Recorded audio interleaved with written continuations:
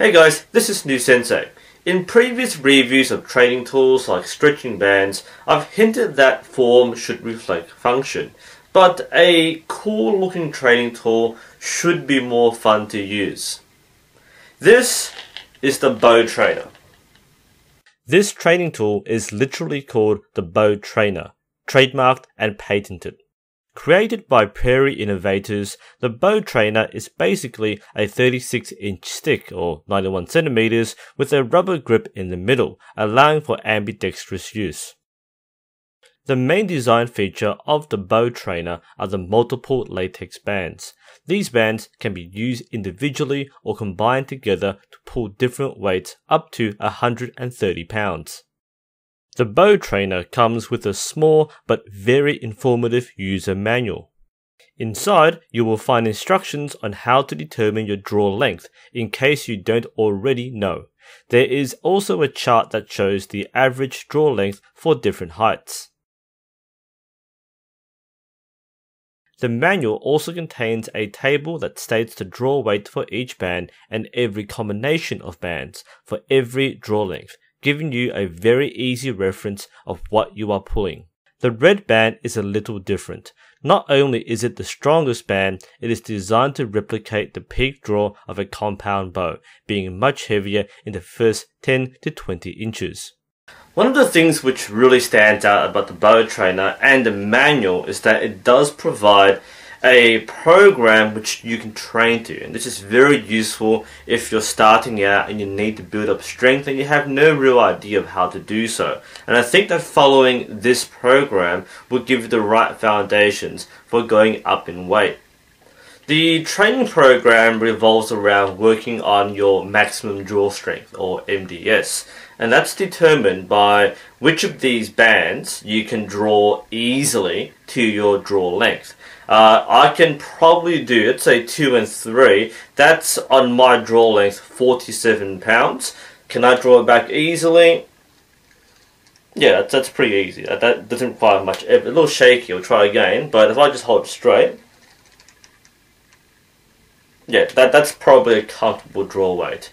Can I do 1, 2 and 3? That's around 63 pounds in my draw length. Well, I can pull it back, but there's a significant high amount of strain, as you can see from my form collapsing. So I'd say around 47 pounds is my maximum draw strength.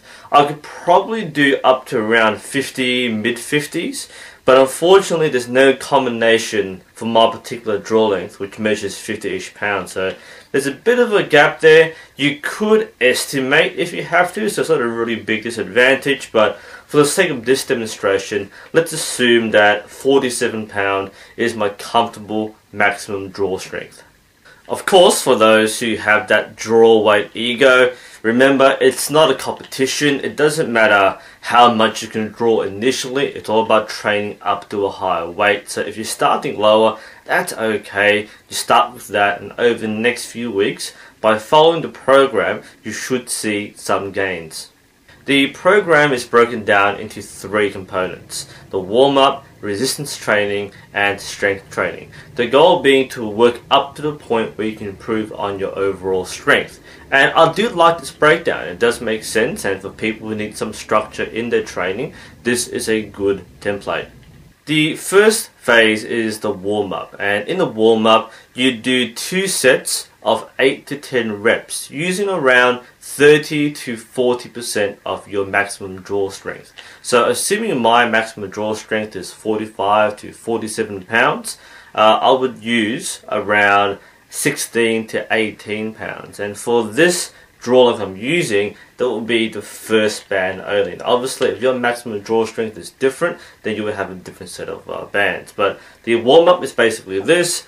You come to your full draw, and then you let down. It's meant to be a very gentle entryway into the program. Just do 8 to 10 reps. Don't force yourself to do too many if it's too hard, especially if you're starting out and you haven't yet determined a good comfortable draw weight. Then just do what you can. Don't overstress yourself for this part here. And I've lost count already. I think that's 9, and then we do 1 more, and that's it. And then we rest for 1 minute. We do our second set. Again, same band, just 18 pounds for me. That's about 40% of my maximum draw strength. And just as you're doing this, bear in mind that you can use any anchor you want. You can do your corner mouth anchor, you could do your under the chin anchor, that's what you prefer. So whichever anchor is more comfortable for you, you do. You're still using the right muscles. And while we're talking about that, do keep form in mind. Keep your shoulders down. A lot of new archers will find that the front shoulder creeps up like this. So try to keep your shoulder down. It's safer. You won't strain your muscles or injure yourself in archery. And these are good form habits to work into. So do your warm-up reps. And then after your last one, you just rest. So the next phase is resistance training, and for this phase you do 3 sets of 8 to 12 reps using around 50 to 70% of your maximum draw weight. So for me, 50 to 70%, it's around 22 to 32 pounds, and the closest one is my third band, which is 26 pounds. Not quite 70%, but within the range, so I can use this for my second phase. So you do 8 to 12 reps. Yeah, if you don't feel you can do all 12, just do 8 and you'll be alright. So we do 12. It's 1, 2, 3, 4, 5, 6, 7, 8, 9, 10, 11, and 12. And then we rest for 1 to 2 minutes. And what I'm liking so far, of course, by having this structured program, you're not starting too heavy too soon. So one of the big traps in training is you go with the heaviest possible draw weight and then you overstrain yourself trying to work up to it. So I like the system so far. The fact you can start with the lower draw weights, you have your warm-up, you have resistance training, so it does feel like you're doing something. You're not, again, pushing your limits yet, but you will feel that strain, that ache come in. So it's the right kind of pain. Second set.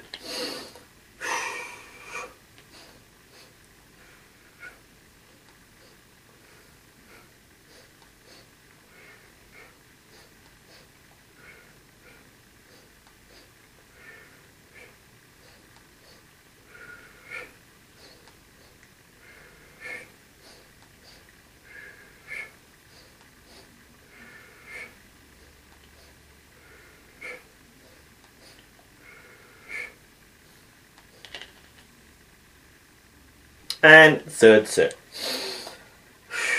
And just remember too, of archery, it's all about using your back muscles. Use your big muscles, not your small ones.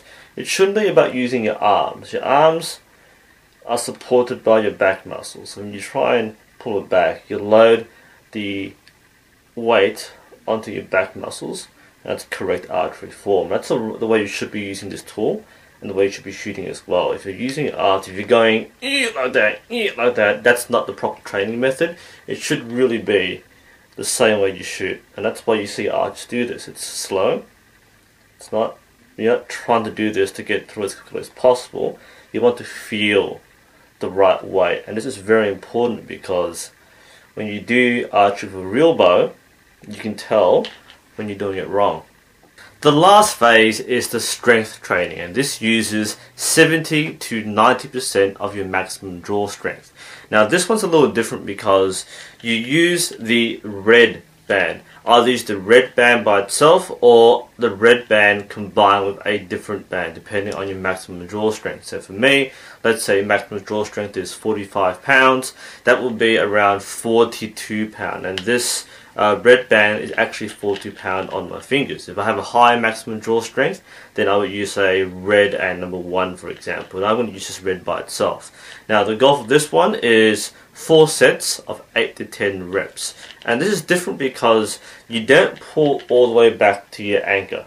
You need to pull around 10 to 20 inches, which in comparison is around midway between your elbow and your shoulder. So you still want to follow the correct line and use your back muscles, but you don't have to draw it back to your anchor. You can, that's something that's physically possible, but the point of this exercise is not to pull all the way back, but to keep on working on this strength train. So do around 8 to 10 reps, And this is again the heaviest weight you pull, and the red band is a bit stiffer than the other ones initially, so that's why this training phase is going to focus on just doing that.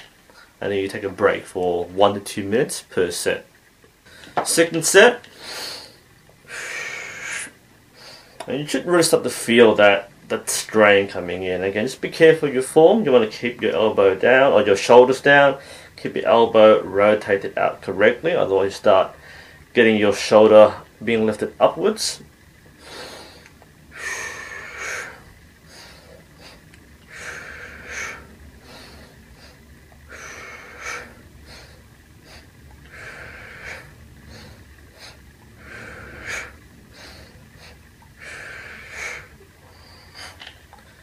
Set 3, and the program recommends doing this once per day, 5 to 7 times per week, and really from start to finish it should take around 15-20 minutes at most. It's the easier thing to squeeze in, in the evening after work, doing your breaks, and it's a fairly good program. Like what I'm feeling so far is that it does help, in my opinion. I've been shooting my 45-pound Samick Sage, which is around like 35 pounds on my fingertips. And if you've watched my January practice videos where I use the Samick Sage, I have been improving on the collapse a bit more. This is part of the reason why I'm like using a heavier weight on this bow trainer. And it's kind of really helping me control the weight of my bow when I'm actually using it. And final set. Now, one word of warning when using this, do be mindful of the way your fingers rub against the latex. In my first few days of using it, I noticed that my ring finger, this one here, I've actually grazed some skin by the way I've been holding it. It kind of turns in your finger.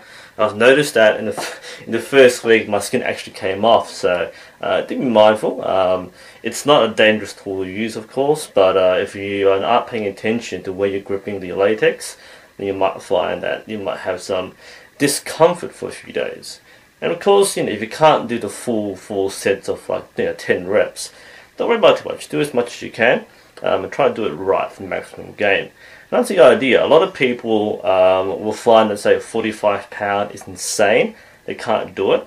That's fine. We're in a generation where you have the big draw weight egotists, but a lot of people starting out really do have noodle arms, and they can't pull back 20 pounds at full draw. So that's why I do like this tool. It does give you a lot of entry points. That's the big advantage of the bow trainer.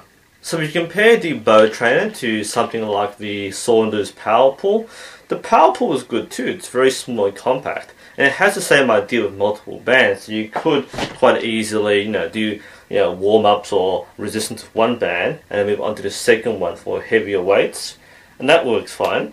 But there's only 2. So if you want to have an easier scaling towards higher weights, then the bow trainer with its 4 bands could be a lot more useful. Disadvantage is that it's a bit bigger, a lot bigger. It's not huge where you have to put it in a real awkward place. It's not that large. You can just lie it against your wall, put it under your table, so it's not that bad.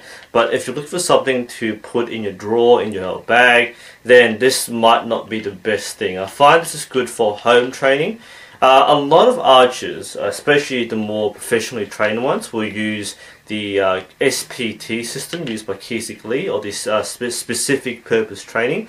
That requires the entire bow to be set up. So if you're not shooting and you don't have your bow set up, you just want to do some practice at home, I think the bow trainer is one of the better kits out there, just because you don't have to fidget around with too many settings. You don't have to put it together. It already comes as is, so you just pull it back as you need to. That's probably the best thing.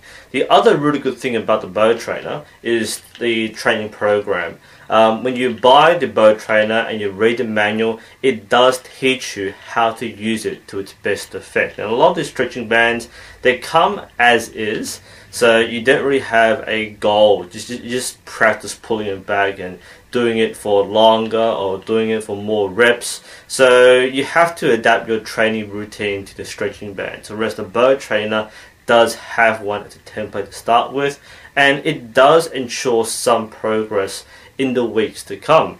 And does it make a difference? Of course it does. Any kind of training will help you become stronger, and having more strength and endurance makes you a better archer. It gives you more control and more confidence. And I've been doing this for around 2 weeks, which isn't that long, and the program recommends you check your maximum draw strength every 3 weeks, but that's a pretty good time period. And again, most weight training programs will see gains in this time period. The main thing is frequent practice, and again, this thing recommends 1 session per day, 5 to 7 days per week. And personally, even after a week and a half of using it, I have noticed a difference. Compared to like not shooting at all and not training at all for a couple of weeks, this is a good thing to use. It's easy to pick up and pull back. You can go through the whole routine in around 15 to 20 minutes, which makes this a very convenient tool. So I do recommend the Bow Trainer. I have enjoyed using it, and it does make you sweat a bit. So it's something which is very flexible, very adaptable, and definitely a valuable tool. So it's worth the money and worth checking out. Anyway, this is New Sensei. Hope you found this helpful. Thanks for watching, and I'll see you next time.